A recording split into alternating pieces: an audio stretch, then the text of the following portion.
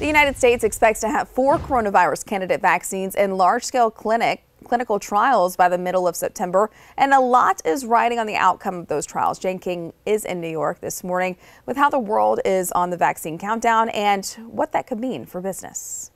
The world is about to learn if the first wave of the COVID-19 vaccines will work. The health of billions and the global economy depends on their success. Now, results from the first large-scale trials on tens of thousands of people could come in early October. Now, the companies behind the most promising are Moderna, which has no approved products.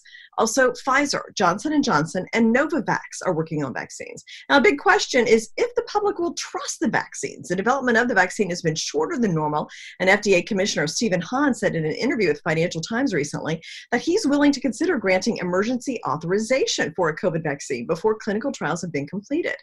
No one knows how long the vaccines will last or how long the virus will be a threat.